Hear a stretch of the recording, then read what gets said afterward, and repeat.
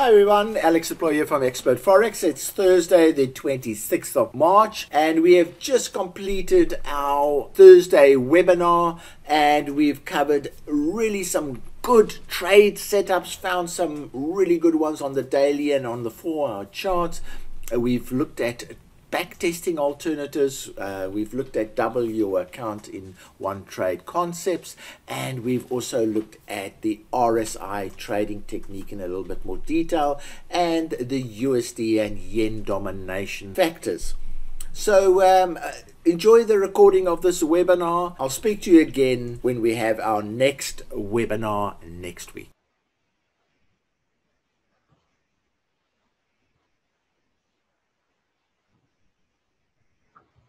Okay, we might as well start. Welcome to everybody in the room. Thanks for your attendance. And also, as I always say, please send through your questions or comments or any areas that you'd like discussed. These webinars are a little bit tricky at the moment because I'm not recommending trading. So therefore, I don't go into major detail on the charts. What I will do this morning, I've got a few topics that we can chat about, and some comments have already come in that I can chat about. So we'll do that, and I'll go very much by the questions that you ask and comments that you make. I'll start with a really basic overview of the trading, and then we'll go on to chat about some other Forex trading topics, make it more of an interesting and educational type of webinar. Okay, so now just to repeat a little bit of what was happening yesterday, on the charts I have the daily charts, and I've got a mixture of daily currencies here. I've got the major currencies over here. Then I've got the currencies that are related to where the USD comes first, like the USD yen, USD franc, and USD CAD over here. Then I've got some yen crosses, and then I've got a bit of a mixture of currencies over here. So I've got a mixture. These are the sort of 12 main currencies that I like trading. This column over here changes from time to time depending on which currencies are doing well. Now, as per yesterday, we were talking about dollar dominance and dollar weakness dominance, and it's still continuing. You can see here are blue candles here for the euro going up, blue candles, which means either the euro's strengthening or the USD is weakening. But because it's happening with all of the candles, you can see there the blue candles up, blue candles up, blue candles up, it's more likely that the USD is weakening. And the same thing down here, we've got a red candle going there, red candle down there, and a bit of a sideways movement on the yen. And the reason for that is that both the USD and the yen are weakening, and therefore the USD yen is going sideways. But relative to its other trading partners, the USD is weakening, and there you can actually see the impact over there. The yen is weakening, and again you can see the impact where you've got a blue candle with that cross, a blue candle with that cross, and not such a big blue candle, but yesterday there was quite a nice blue candle for this particular cross. So those are the kind of things that I look at a high level. I say, what's dominating the market, the USD or the yen, and how are they dominating? Are they weak or strong? So I have a look at those high level areas. I'm not going to go into the 360-degree indicator because that's for let's say sensitive trading. At the moment, sensitive trading is not what you do because the market is quite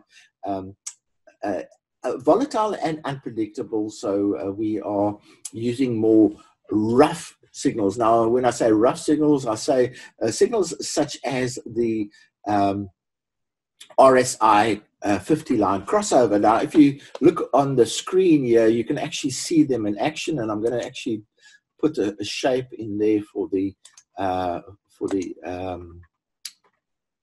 yen, for the euro. Didn't quite catch that one. Okay, so we go like that, and we open it up, and we pull it. Oh, I can't pull it down, but all right, I'll have to open another one.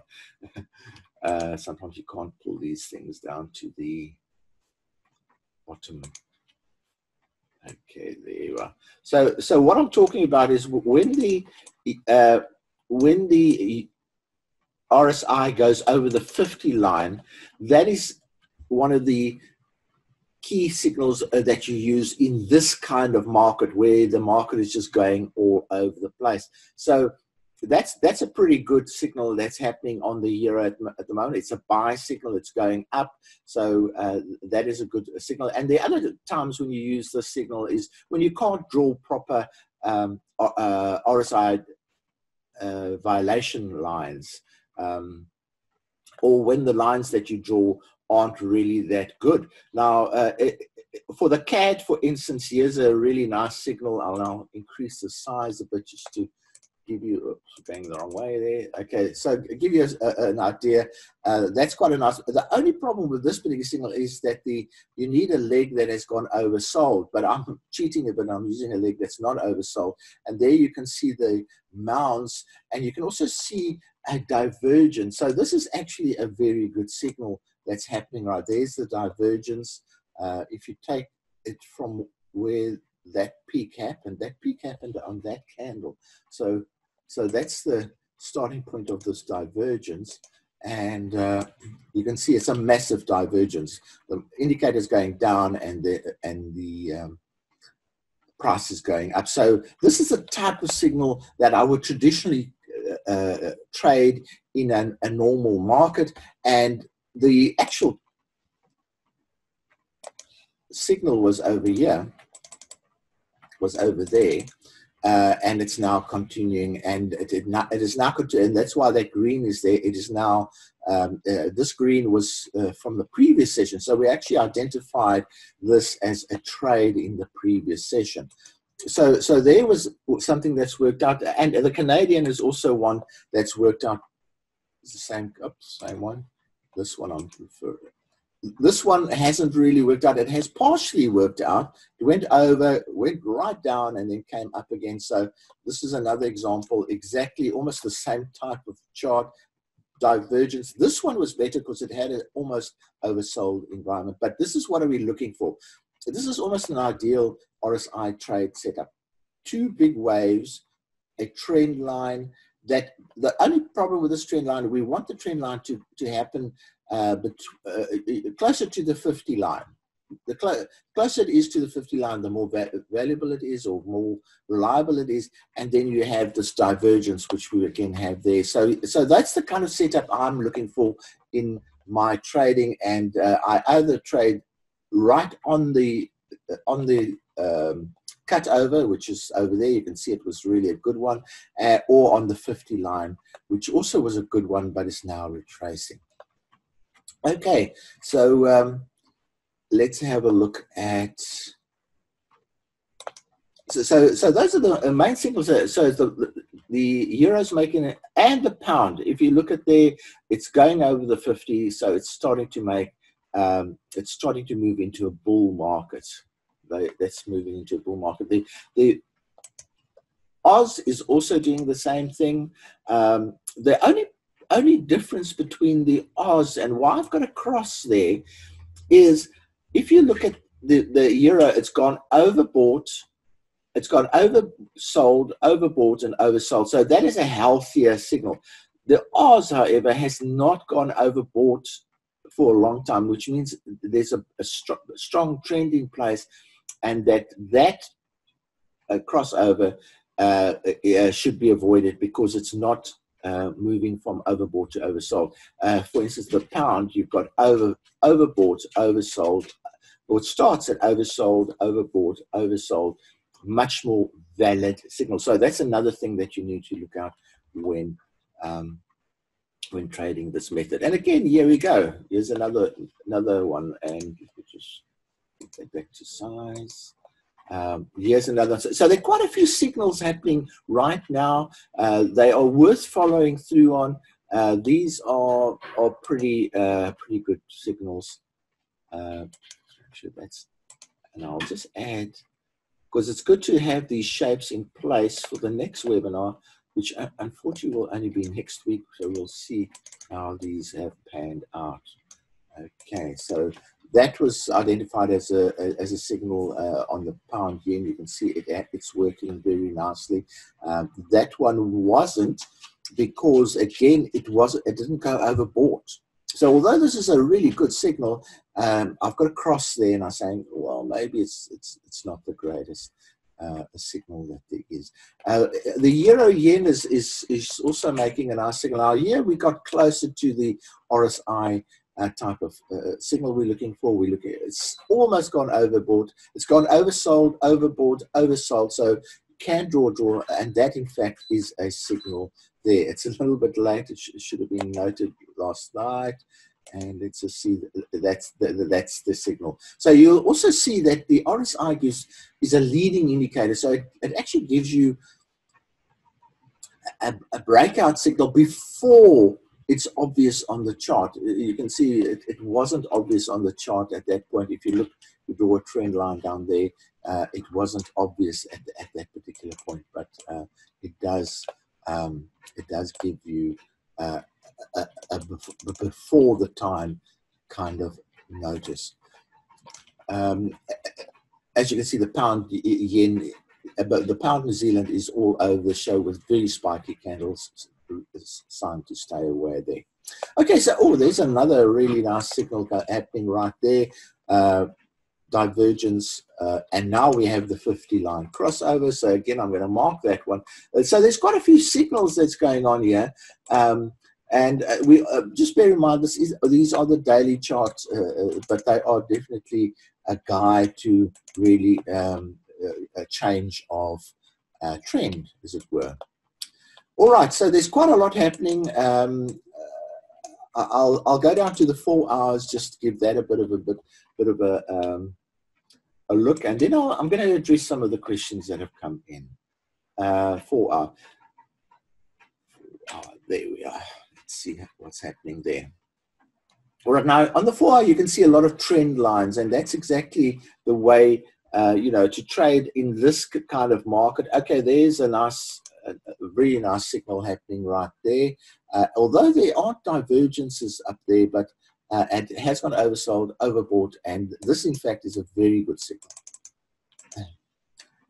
Again, it's happening before the price chart is showing a breakout, but on the RSI, it's actually showing the breakout there.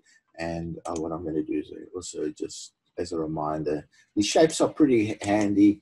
As a reminder, we're saying there's our sell signal. So this is on the 4 hour. So this is a definite, tradable. Bearing in mind that we are going into the Asian session, we are actually in the almost dead section of the market, where it's between the US and the Asian market. It's doldrums, that I like calling it, but that signal definitely comes out of the US market. Let's have a look if there's anything else that's coming out. Yeah, okay. Well, we're getting the same signal on the Aussie yen. They're very closely related. You can see the charts are very similar. There we are. This is the type of trend line that we're looking for. This is like almost a model, except the divergence isn't that clear. It's a semi-divergence type of thing. It's like not really a divergence, but it's flat at the top there, and at the same time the price has gone up. So it's a sort of a semi-divergence. But this is what we're looking for. We're looking for oversold. It would have been better if this had gone overbought. I would like that, but it's oversold, overbought. Either of these humps can be overbought, and that's an overbought. So, and then you want 2 big humps. You want healthy humps, 2 big humps, at least 2. So you can have 3 or 4 or 5, and then you have a trend line violation. And this is just a classical sell signal. It's just a real classical sell signal here. So let's see how these work out today. Now, I've traded hundreds and hundreds of techniques, and I've settled with this as my main technique. And when I say settle with it, I've been trading it for 10 years, and I just find it the most reliable technique. But it does have to be traded in sideways markets, and that is why the test of the RSI going overbought and oversold and overbought before you take the signal is an important one. Here's almost a signal here. You see it hasn't gone oversold, so it's almost a signal, but certainly, you know, and here again, you can see it hasn't gone overbought, oversold. It's got, during a trend, the RSI will not reach the oversold environment. So there's the trend, and the RSI just will not reach it. So that's a sort of signal, but not, I wouldn't trade that one. In fact, let's give it an X. Okay, so I think there's quite a bit happening there today. There's a few signals that have come up. I'm just going to see if there's anything else. These trend lines are quite important for this type of trading, because sometimes I ignore the RSI completely and I just go by trend lines, and certainly that one has sort of generated I just want to remind myself again, I'm going to mark this with a shape, that the Canadian is starting to actually strengthen. When the Canadian's going down, it's actually the Canadian strengthening, and that's what's happening. Or the USD is weakening, which is what we've seen throughout. So that's why it's so important to have a feel of, it's actually the USD that's weakening. That's why that one's going down. All right, I think that's a bit of the analysis side of things. I've had two questions coming in that that we could look at. What is the best way to manually backtest, with MT4 strategy testing or external software? All right, unfortunately I can't show you there. I haven't got it loaded, but there's a software called Forex Tester number 3 or number 4, I think it is extremely good. And I think what I'll do is I'll just go to the actual website. Let's see if I can find it. Forex Tester, there we go, boom. And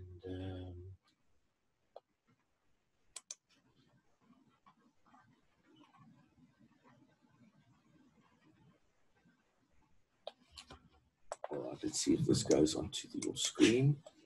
Yep, there we go. All right, the Forex Tester, you can use MT4. And before I go there, let's just use MT4 as an example. So what you would do with MT4 is you disable the shift keys there, and you just go back. You just go back to any old time in the past, and let's go back, and you go back like that. Okay, so you'd say, all right, now this is what's presented to me. What can I do now? There is I think it's F7 or F9. I'm not sure which button it is. That will, no, it's not F9. Right. No, F7 is not that. F11, that's right. No, F11 doesn't work. All right, sorry about this. I haven't done this for a while. F10, it's one of the buttons. F12, let's try that. Okay, yeah, found it. Okay, so F12, and let's just go back one. So how you would back trade this is you say, all right, this is what's presented to me. What will I do? And let's just take an example here. You would say, all right, oh, there's a trend line, boom, boom, RSI trend line.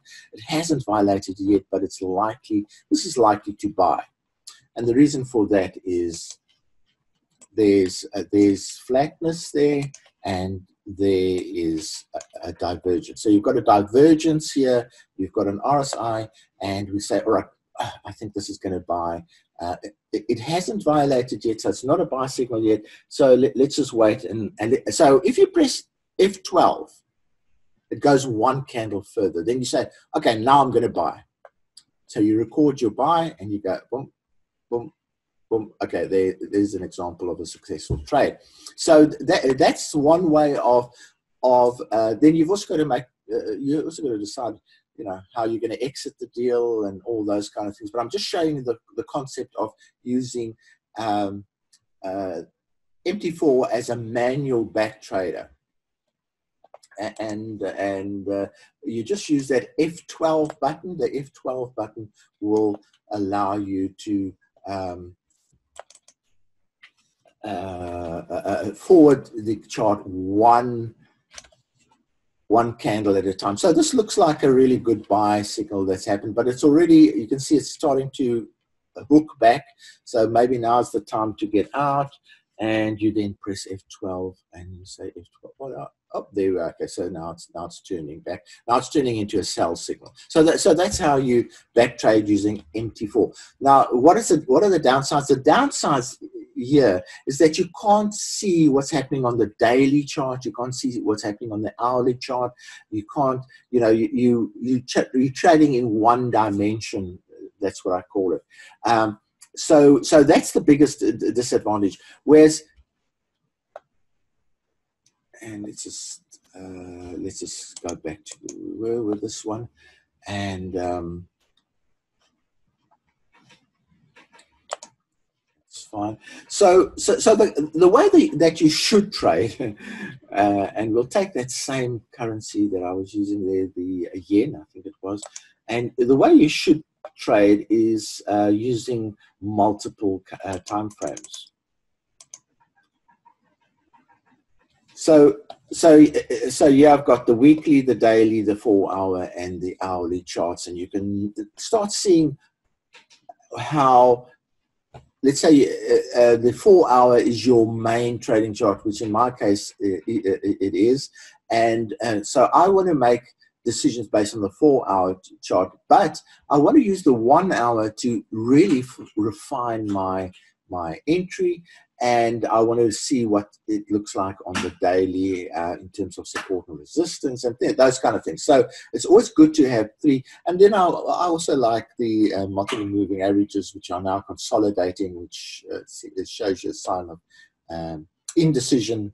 People don't know what's going on with the yen, and that's why it's consolidating into a triangle up there.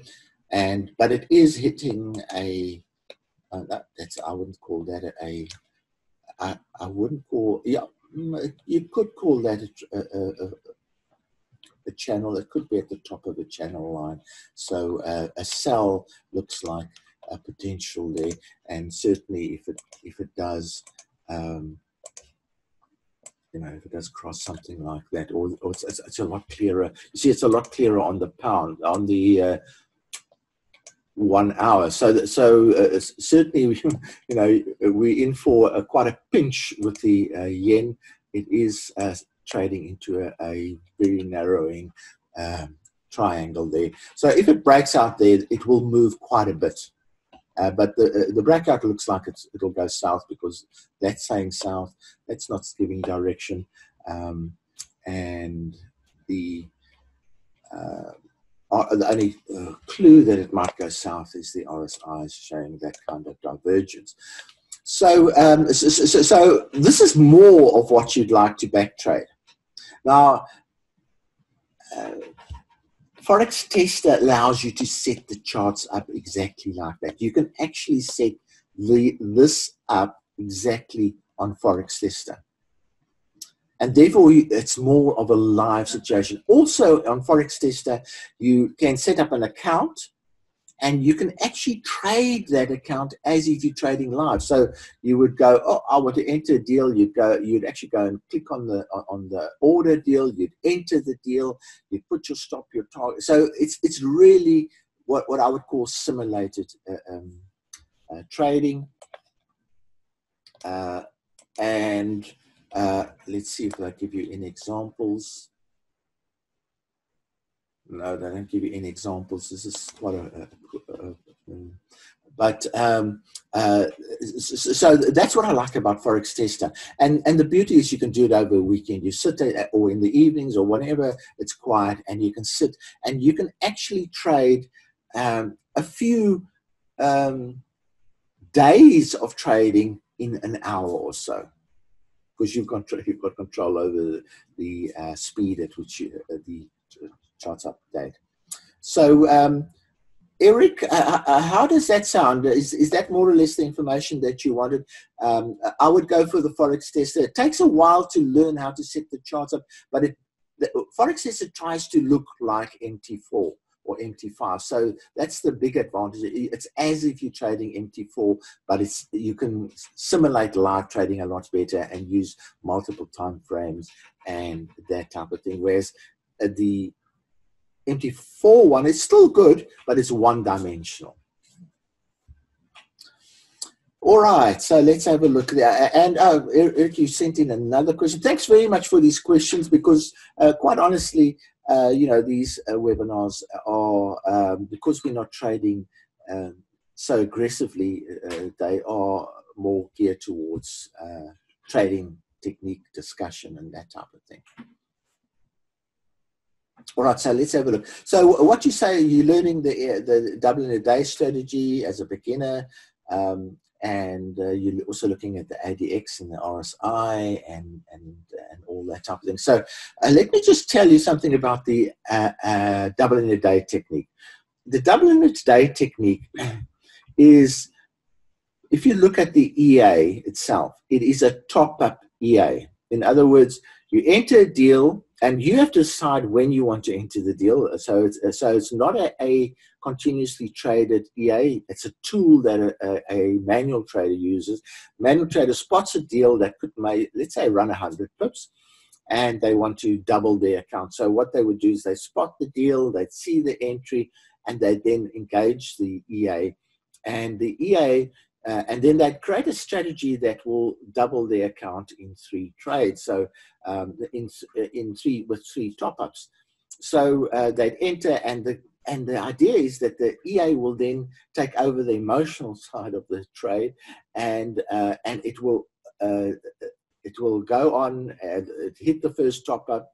And when it hits the first top-up, it then brings the stop to a break-even level. So you are totally risk-free after you've hit the first top-up, tops it up, and then it hits the target and you've doubled your account. And especially if you used 5% in the beginning, it will go to 100%. You know, that's a kind of strategy that you could design.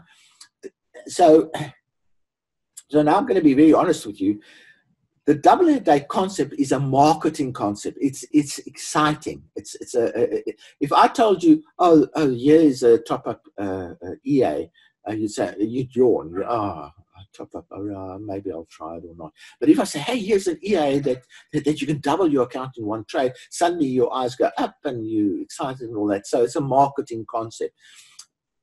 The double in a day EA is a top up EA, and the intention is that you start very small.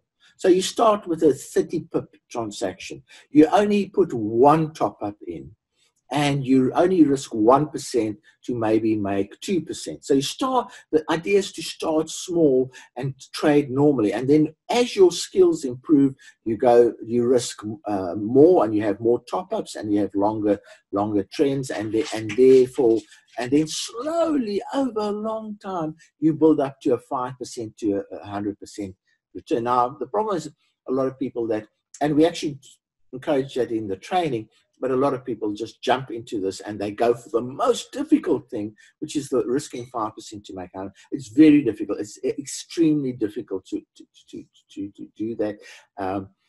The market has changed. It's become less volatile. We used to record up to 15 double in a day trades in the market in a week. Now, if we record 2, we are very happy. So just to give you a bit of a background, so use the double in a day trading technique for small trades, 30 pip trades, 50 pip, and only do 1 top up. And build your skills that way. And as you get better, you can go for bigger trends and more top ups.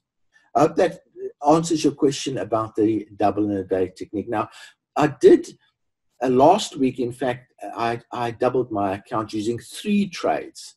So you you go for a 26% target for the first trade. You then go for 26% of what your account size is then, and then you go for 26% of what your account size is then. And by then, if you have 3 winners in a row, then you've doubled your account. Now, that is a much easier and better trading technique, because this is the other side of the double in a day technique. Your stops are tiny.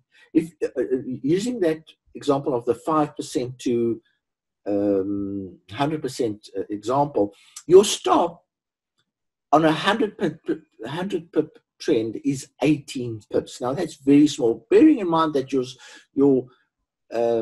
spread might be 4. So instead of 18 pips now, you have a 14 pips stop. It's very tiny, much too small for a big deal of 100 pips. But if you're using the double in 3 technique, you can have a 100 pip stop. That's the beauty of that technique, is you can trade normally. You can have big stops and big targets, or you don't even need big targets. You can have 60 pip targets or 40 pip targets, as long as you're making 26% of your account on that particular deal. So there's the 2 things you can do with the double a day. I think you must start small and build your skill level up, or try the double in 3 technique. But again, both of those techniques need an element of good manual trading success. And how you get there is you just trade, and you build up a trade record where you slowly increasing the success rate of your trading, and you are becoming more and more profitable because you're getting the risk return ratios sorted out. And books can tell you the principles of doing those things, but you have to do that yourself for your own personal track record. So, yeah, I hope that gives you some idea on the double and rate strategy. Let's have a look. I won't discuss the ADX. The ADX is most probably a good one to discuss in one of the next webinars, because the ADX is used in the make money technique, and I can explain that technique in a little bit more detail in one of the next webinars. I think we're starting to run out of time here. So let's have a look. I think I'll end this webinar. If there are any questions, comments, remarks, please send them. Now's a good time to send them through. If I can answer them quickly, I'll do it right now. If not, I'll keep them for a future webinar. You can also always email me with any questions that you might have.